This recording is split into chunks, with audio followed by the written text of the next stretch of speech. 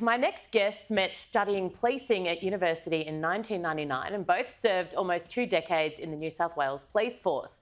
They've both felt the crippling effects of PTSD. It is so much more common than you might think.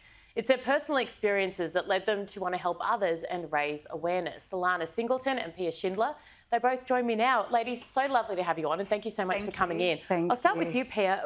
What was the hardest part of being a police officer? I think the hardest part was trying to separate work from personal life. At a point, you don't want to bring it home, you don't want to expose your family or friends to what you've experienced.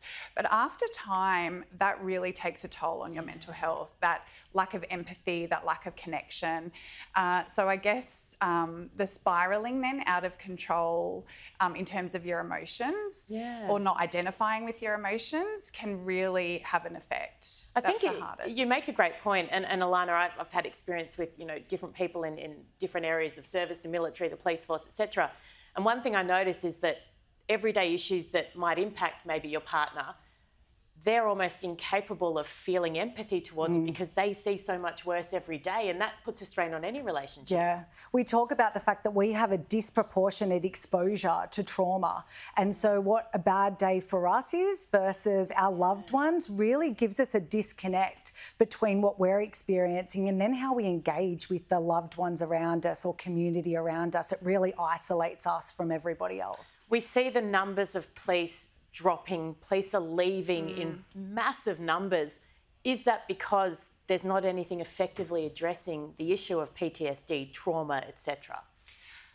I don't know if I can comment on that, but what I can say is that the numbers have increased by 300%. Wow. There is such a high amount of officers with experience leaving the organisations across all emergency services, possibly because there's no organisational assistance or training or self-awareness training to what to look out for.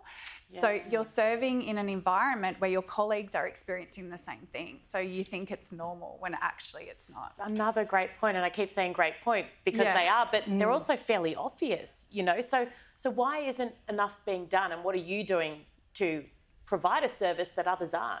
Yeah, I think for us the realisation that there needs to be independent support services. So when emergency service workers don't feel confident in going to internal services, that they know there's someone external there to be able to provide them that level of assistance that we're providing. We go in and we actually give lived experience education sessions. We've walked in their boots.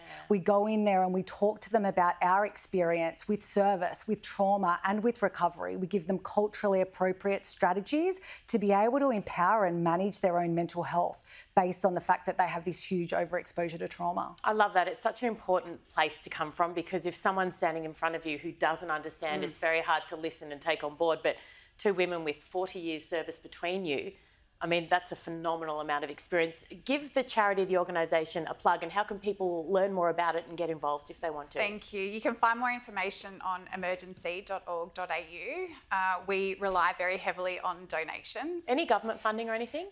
We're finding it very difficult for government funding. Well, hopefully this will help. Love to see, because we know that we are personally affecting people's lives and changing lives for the better. Every career you prolong by providing this service benefits us all, government included. So this is something they should be investing in. I agree. Yeah. Well, we make a lot of things happen on this show. We sold a property last week. Someone watched in Alaska and paid a record price. Wow. So we'll try and get this done as well. Millions of dollars of funding coming our way. Look, it's a tough market at the moment, but we can definitely push for that. Ladies, thank you so much for all you're doing, and thank you for your service to this country as well, whilst you were serving, and post as well. Thank you so much. Thanks, Erin.